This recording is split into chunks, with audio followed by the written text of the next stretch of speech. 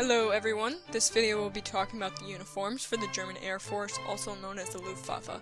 Let's waste no time and get right into it. There are 5 categories in which Luftwaffe uniforms are comprised of: continental uniforms, tropical uniforms, flight suits, parachutist uniforms, and other miscellaneous items. I'll go over each category and the uniforms within them. However, I will not be going over insignia on the uniforms, as I will put the link right down in the description of the video I've already made on the insignia. So click that link if you're interested in that, and let's get right into it, starting with the continental uniforms. These uniforms contain 2 different blouses, the service blouse and the flight blouse. The service blouse, also known as the Waffenrock, was worn either with the collar closed at the neck, as shown in the second picture, or with the top button loosened, as shown in the first picture.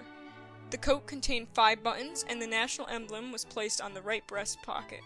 Insignia was worn on the shoulder and collar patches. And going forward, you'll notice that there are 2 different types of brown belts on the uniforms. The enlisted belt wears an enclosed silver belt buckle at the front of the belt, whereas the officers wear an open silver belt buckle.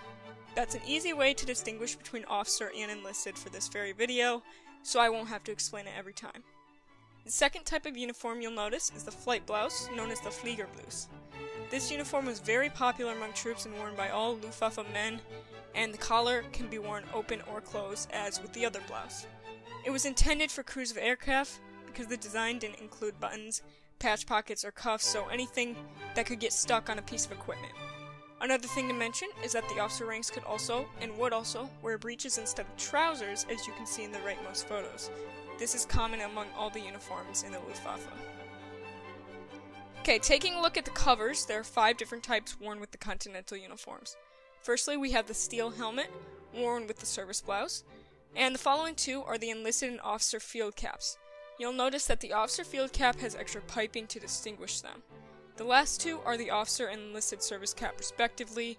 The officer service cap contains silver cords to distinguish it, whereas you'll notice the enlisted service cap has a yellow lining around it. However, this yellow color is not unique to just the enlisted, it's actually unique to the corps of the individual. So different enlisted personnel could have different colors around their service cap. Now we'll move on to the tropical uniforms.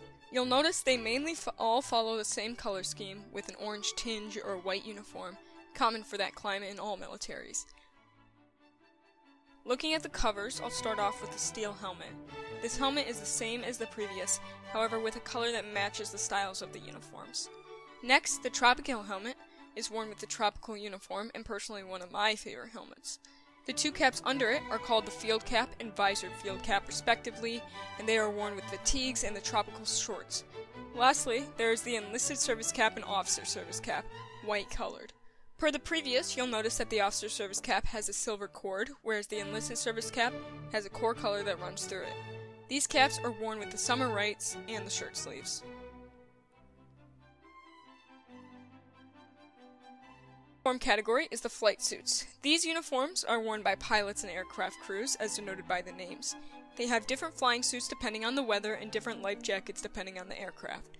There are also some optional uniforms, such as the leather flying suit and windbreaker, that can be purchased and worn by officers. To the right, you'll see 2 different pilot helmets, the first one being the unlined flying helmet, and the second being the summer flying helmet. All uniforms are worn with either the lined leather flying boot, shown to the right, or the lined cloth and leather flying boot, shown to the left. The last picture shows the oxygen tube attached to the fleece-lined helmet discussed before. The next uniform category are the parachutist uniforms. You'll notice that the parachutists have their own flight blouse similar to the previous ones. However, they have added a leg pocket and different boot style, as well as a green armband not previously seen. It is generally worn under the coveralls, which are showing in the next pictures. Different coveralls are worn based on the terrain encounters.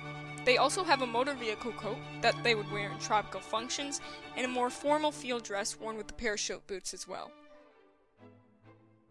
Looking at the rightmost pictures, we'll start off with the parachute helmet, a slightly modified version of the M35 previously discussed. They also wear boots distinguishable by their side lacings on the right side, one brown and one black. Below the boots are the types of armbands they would wear with the flight blouse. The first armband is the one an officer or NCO would wear, the second an enlisted, and the third for the 7th Airborne Divisions for both officers and enlisted. The final category are the other uniforms not previously discussed.